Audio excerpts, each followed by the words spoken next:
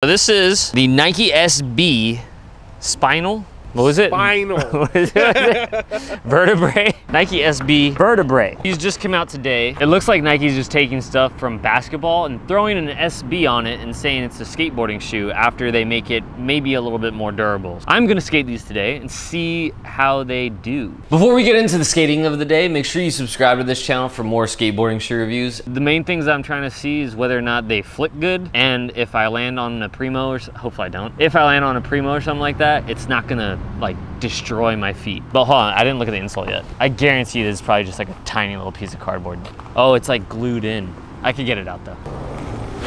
There we go. So these are a cup sole, really fat cup sole, and the insole that it comes with is nothing. These shoes cost $95, and as of right now, as I'm filming this, I didn't read the description for these shoes because I'm just gonna skate them, and then I'm gonna see if the description lines up with how I feel about these at the end of the video. The very first thing I thought when I saw these is that Nike made a wide-footed shoe because this looks like it's pretty wide. After skating them today, it actually feels really narrow. It doesn't feel any wider than any of their other Nike shoes that they make. Let's put this back in it's like super sticky. Can you see all the little ridges of adhesive on there? All these shiny little lines of adhesive are what's holding the insole into the shoe.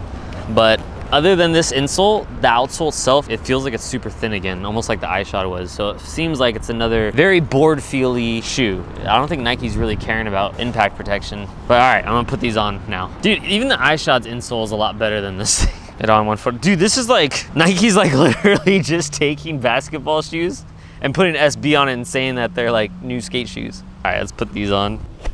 Oh, wow. That's super snug. When I first looked at the shoes, I thought that, wait, what does this QR code go to? What do you think it goes to? Nike website. Please allow access to your device. Why? It says put in your social security. Okay, well, enable, allow. I'm allowing it so that way you guys don't have to. What does this do? That QR code doesn't do anything for your skating. It just shows you their website some more. The other thing that I thought when I first put them on is that they felt like they were padded, but they're not really that padded. So I think that this vertebrae, whatever it is just kind of holding your foot in place really well. Oh damn, these are really snug. This feels like a ultra snug skate shoe actually. Definitely a more slim feeling Nike. Damn, these actually feel too small. Usually a 10, but this feels smaller than a 10. Let's go ahead and lace these up. Maybe I should try to skate flat ground a little bit before jumping on a ledge. If you like board feel, this is great for you, but for me, I feel like I'm in like a thick padded slipper. It does not feel the same way. Wow, that's weird. Oh look, makeshift broom. How do the shoes work for sweeping? Shoes suck for sweeping. I hate this. My lower back hurts. Are those somebody's from? Nah, they just like randomly came out with them and was like, hey, here's the vertebrae. Okay, first kickflip with these. Oh my God. Ah! That felt horrible. It's the first kickflip I did all day, so give a little bit of time and feel how it warms up. Damn, these are so thin. I feel like I took the impact of like a 5-stair. Ah! How is that your warm-up trick? I was trying to fit the ledge. I know, but you didn't even see if it would grind first. I was scared for you. It grinded like 2 weeks ago. So I was like, it's probably still good. Maybe I should just skate some flat ground first and warm up like in the street, and then come back over and see if I can jump on a ledge. Maybe we should have went to a skate park. Why the fuck are we in the streets? Also, these laces are never gonna rip. They're really lightweight laces that are almost like shrink down versions of dunk laces. The eyelets are set inside the shoe, and even the top eyelet is pulled in, so you're not gonna break those either. That's actually pretty sweet. Practice kickflips and get used to the flick. It feels like, you know that costume with the sock on it? Yeah, that one. It feels like that, like super thin, like a sock. Do like a good kickflip. I keep feeling like I'm flicking it really weird. I think I gotta flick maybe with my foot more in.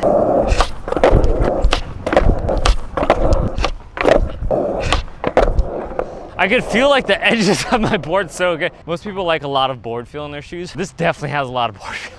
After 10 kickflips, no abrasions. I'm just gonna keep doing kickflips until we see if it starts to rip a little bit. It's starting to feel better. Ow! The entire outsole feels like it's really stiff, but it will flex only in the toe. And honestly, that's all you really need when you're skateboarding. You don't really need the rest of the outsole to be moving around. It's really stiff in the back, but it doesn't feel like it's super stiff when you're skating it. I don't know what that was. This guy's gonna tell me to do a kickflip, watch. Hey, do a kickflip. Okay, dude, sure, I'll do a kickflip. Oh my God! That was 20 kickflips. I mean, most of the shoe is coming off on the grip tape. I mean, if you made it past 20 kickflips, then it's not too bad then. At least that's good. So far, first session, it's going great now that Herbie's here.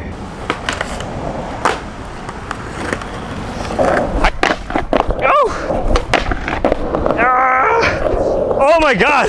I swear, I felt like I was going fast. Probably not going that fast. Ah.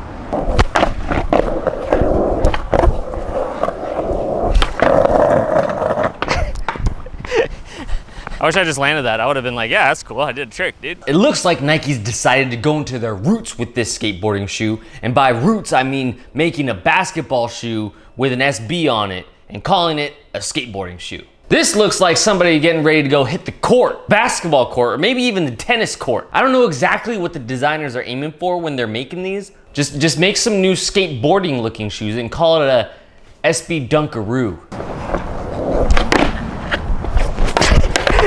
Dude, I've never done that in my life. I'll do this line and then we'll go like skate something else.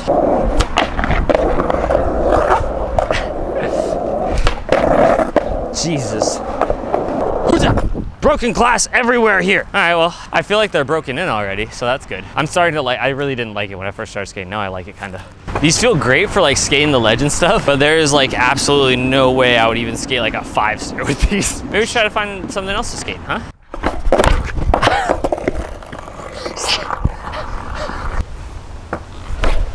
No! At this point, I think I could probably go home and talk about these shoes after skating them for the past like 2 hours. I don't feel like I'm wearing a skateboarding shoe when I'm going to go skateboard, which is conflicting and I don't like that. But I do like how it's different. Fastest clip I've ever done. But I think it would be cool for them to make more skateboarding looking skateboard shoes.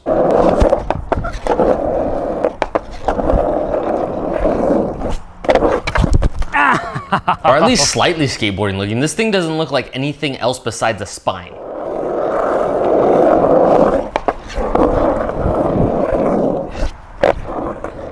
For a skateboarding shoe, that is $95, which is actually good for a skateboarding shoe nowadays. Everything's over $100. I would definitely recommend you try some of these if you don't mind looking like you have a vertebrae on your foot. If you want to get these, then go find them at your local skate shop, actually. Don't buy them online. Go to a skate shop. Give money to them. That's what I did. Okay, I love you. Peace. If you've watched this far, then leave a comment saying extendedwear.com because I need to sell more of those insoles that I made. Okay, I love you. Bye.